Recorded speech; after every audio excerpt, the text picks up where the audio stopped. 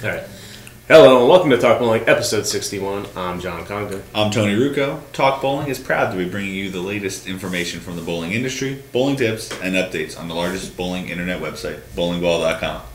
And you're still using a cheat sheet, and I don't get notes at the end. I barely needed it, though. Barely. All right. 61. Obviously, I forgot we were shooting Talk Bowling this morning, so I'm not in our attire. We need to get a second shirt, is what we need to do. I can leave one here. There you go. Or maybe mix it up, have a few different things. Like a wardrobe. We could have a makeup chair. That's a good idea. I like it. Makeup, hair, because you definitely need to fix your hair. That's all messed up. All right, get into questions. From Master Chief 247 on YouTube, he says, on the Revolver video, on Tony's ball, you can see the pin migrate over into a very stable position, which I think is really neat and helpful to see your ball reaction down lane.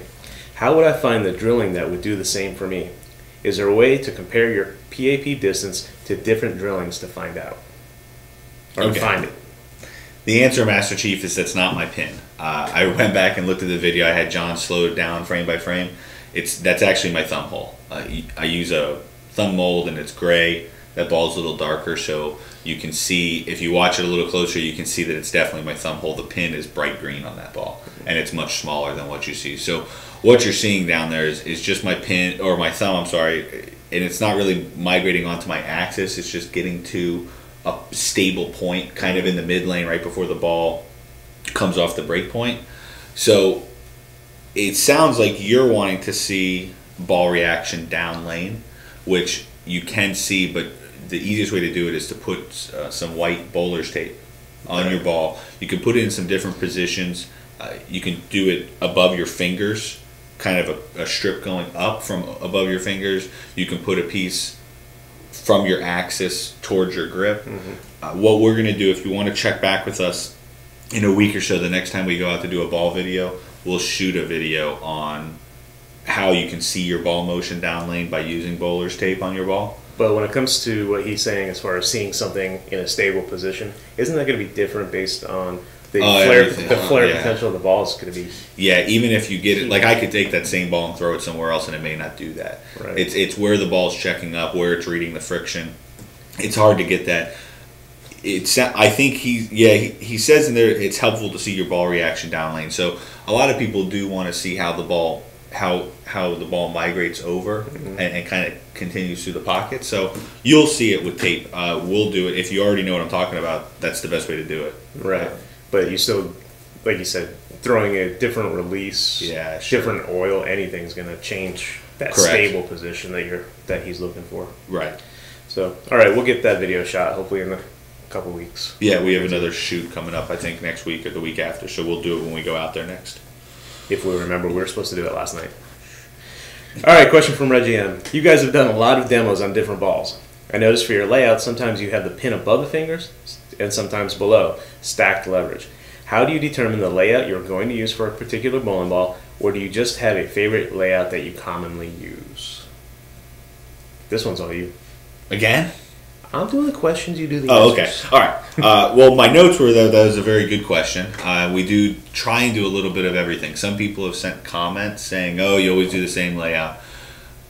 Our job doing these ball reviews is to show the ball's potential to the consumer or to the viewer. So we don't get too specialized, because when you start to get a specialized layout on the ball, you start to really specialize the ball reaction, obviously. So yes, we use our favorite layouts. A lot of times you'll see me use a pin down layout with maybe a lower hole or something. It's because I know it rolls good for me. We have been trying, and we've been using John to do the manufacturer's recommended strongest layouts. A lot of our viewers asked that. Our customer service people at bowlingball.com were telling us people wanted to see, Storm says the ball, this is the strongest drilling. Can you do that? So we've been doing that a lot more with John's equipment, just to give you guys an idea of what the manufacturer's recommended layout would be. So we do a little bit of everything. Sometimes we know a little bit about the ball before we put holes in it. So yeah, sometimes we drill the ball because we know about it and we try and make sure it's going to look good on camera.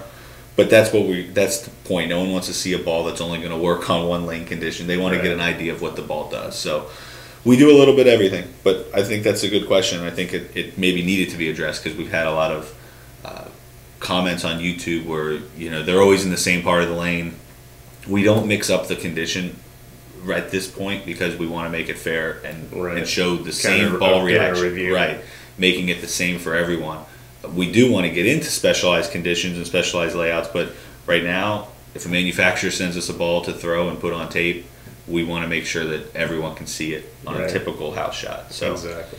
So that's what we do. As far as picking a layout for a ball that we're not going to use for a video, it really comes down to knowing what we want that ball to do. Correct. What kind of condition we're going to use it on. Are we looking for a smoother, want to stay a little more right on the lane, or we look for more hook staying left? So you really need to talk to the person laying out the ball and tell them what you're looking for before drilling it. Make sense? Am I correct in saying that? Sure. All right. This episode is brought to you by Buy Costumes. BuyCostumes.com is your ultimate source for various Halloween costumes, accessories, and party supplies for people and even pets of all ages. View over 15,000 items from a wide range of genre and categories. Whether you want to go for scary tactics or cutesy costumes, BuyCostumes.com has the most complete set of costumes for you. Talk Bowling viewers can save 12% just by visiting www.buycostumes.com/talkbowling. Help support us by supporting them. Supporting our sponsors. It's getting close to that time. Halloween's only a couple months away. One's close, yeah. We're dressing up the dogs this year. All right. You got 2 dogs now. Yeah, so we're dressing them both up. I didn't see that picture. You need to show me. I'll show you. We'll put it in the show, maybe. Maybe. He's got a little teeny tiny dog now. 3 pounds. 3? I thought he was heavier, but he's only 3. Wow. All right. Answer to last week's question. And the question was, what year did the Olympic Games offer bowler competition? It's only been once, in 1936 in Berlin, Germany. Correct. And I can't congratulate anyone because no one answered the question. What's wrong? Come on. They couldn't get to us. Oh, yeah, by the way, if you've tried emailing questions at talkbowling.com for the past, 4 to 8 weeks probably? Quit. Since we switched mail servers? Yeah. If you tried emailing us, we didn't get them. My fault. I take responsibility. I was getting intense debate. That's different. Yeah. That's comments when people go to talkbowling.com and leave. Wow. So okay. If you tried emailing us, please do it again. My fault. I'm sorry. Please forgive me. Mm-hmm. This week's question. Hopefully it works. What is the record for the most 300 games in one day? And the answer is... Oh, yeah, I'm not supposed to go. My record's 1. I'm normally done. My record is I haven't thrown one yet. I'm finished. All right. As John mentioned earlier, we were shooting some videos last night, so check it out. Probably next week it'll be up. We did the Motive Cruel C51. Which is a pretty good looking ball. Yeah, we're just getting into Motive equipment as far as doing video reviews. They're coming on board. We've heard good things about their equipment, and it definitely performed well. Yeah. We also did the new Lane 1 ball, the Pink Panther, which everyone has to see. It should be up. That product should be up on bowlingballcom soon. Our video and review will be up as well. It's an interesting looking ball. It's very bright. It is. It's pink. I liked it. It rolled well. It was bright pink. I'm using it in league for sure. I'm definitely using it in league. Yeah. I'm putting you on my roster, by the way. You will sub once. I'll sub once. Okay. I need to get 3 games in. That's it. Why? I've never done that before. Oh, just 3 games? Yeah. Doesn't count for anything, though. I know. All right. In closing, please remember that bowlingball.com is free shipping on every item every day. There's no hidden packaging fees, no insurance fees. The price shown is the price you pay at checkout.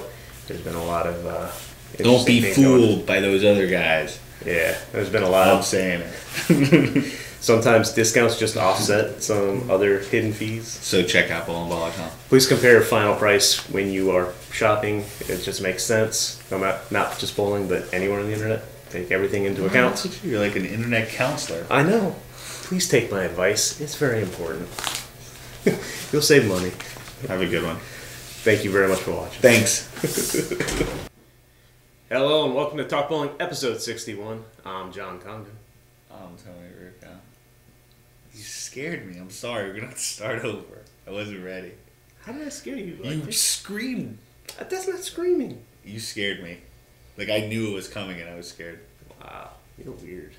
Go ahead. Very strange. No, don't do it. You and your... No, I was moving away, so I wasn't so scared. Go ahead.